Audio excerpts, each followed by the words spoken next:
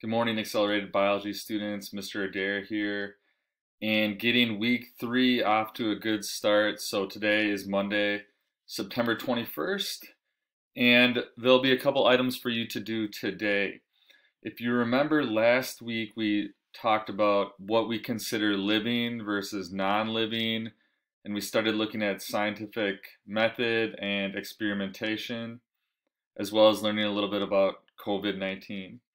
So for today, this most of this week will be dedicated to learning about scientific thinking, and I'm going to try to do that in a way that you will stay interested in the material. But today, there's just going to be a quick slideshow.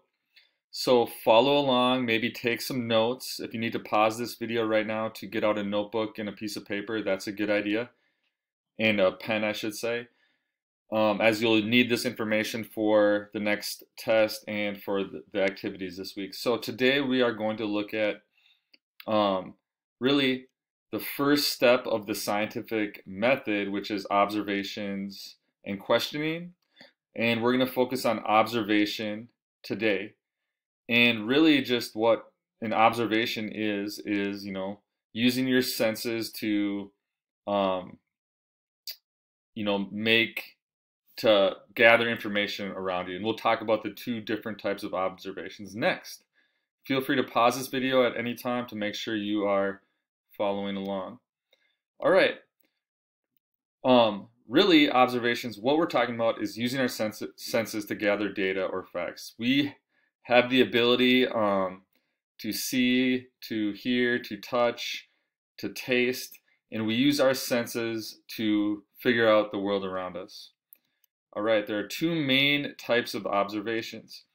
This information you're learning about right now, you will take with you for AP Bio next year or the year after, and into college and into your career, because this will come up time and time again. So it's very important that you understand these two major types of observation.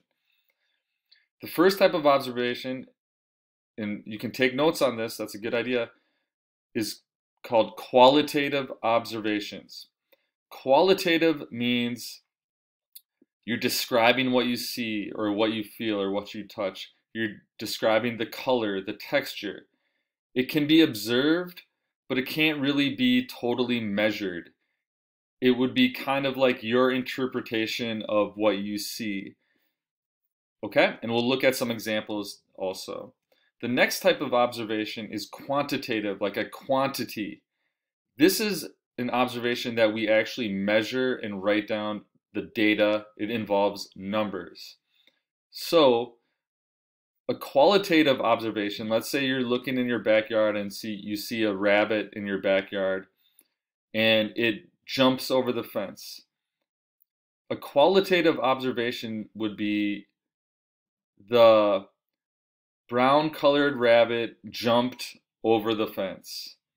A quantitative observation would be to go out and measure how high the rabbit jumped. You could say the brown rabbit jumped 11 inches, or I should say, let's say 10 centimeters over the fence. And then you actually have a number to do. So qualitative versus quantitative. It's very important that you know those two things. All right, let's look at a couple examples. Well, now I already used the bunny reference, and looks like we have a bunny here.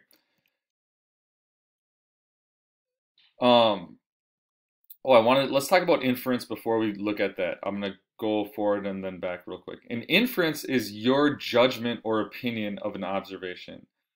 An explanation for an observation you made.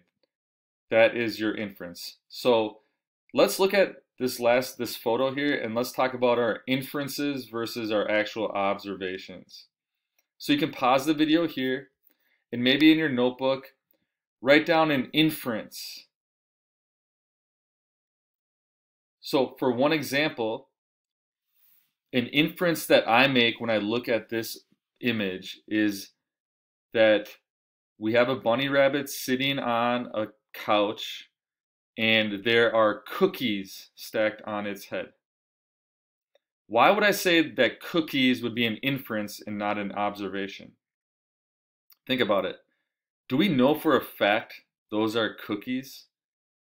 We don't know for a fact. They sure look like they could be cookies stacked on the rabbit's head, but we don't know for a fact. Maybe they're plastic toys or something. That's an inference. Um, do we know 100% that that's a bunny? It really does look like one, but could it maybe be a guinea pig? That could be an inference. That gets a little sketchy there.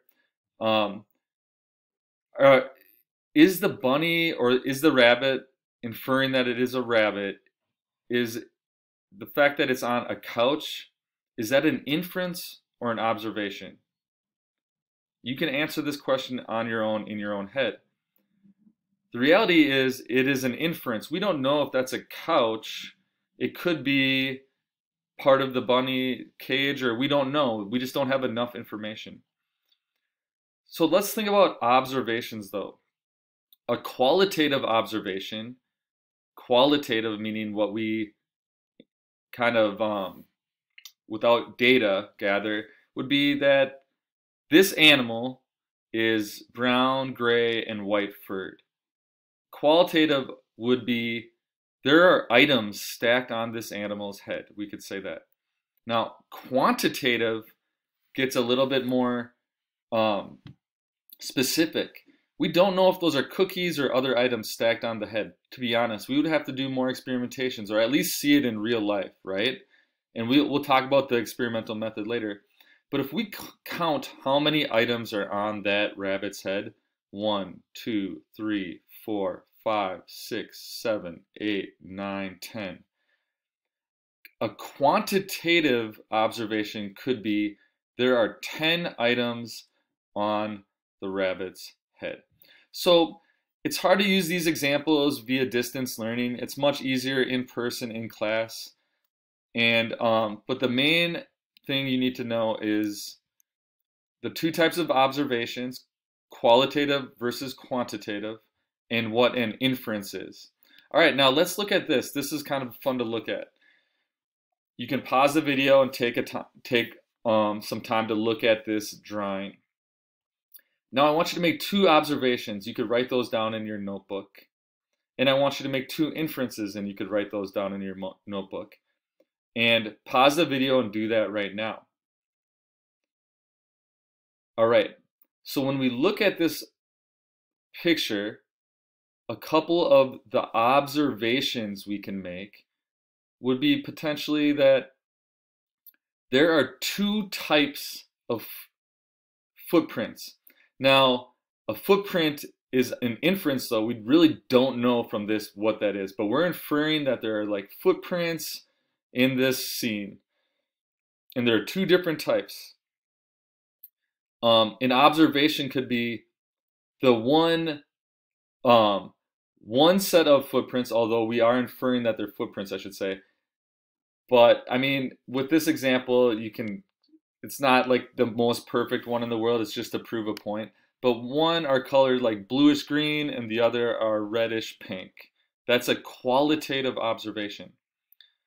A quantitative, we could literally count every single one of those dots and make a number. I'm not going to do that right now, but that would be a quantity that we could look at.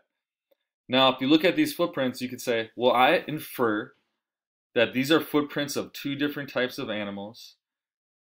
They were walking in nature, and then one animal attacked the other animal and killed it and walked away. Now that is an inference, right? We don't know if that happened for sure. That would be a very interesting inference. We could use other observations to help prove that inference. For example, if you look at the greenish blue footprints, they get more further apart as they approach the other animal. And we could actually measure that. So the measurement would be quantitative. The fact that they are running after the other animal would be an inference, though. We don't know for sure. Maybe the one animal, if that's what it is, flew away and didn't get attacked. Or maybe they did a little dance together and one flew away. We do not know.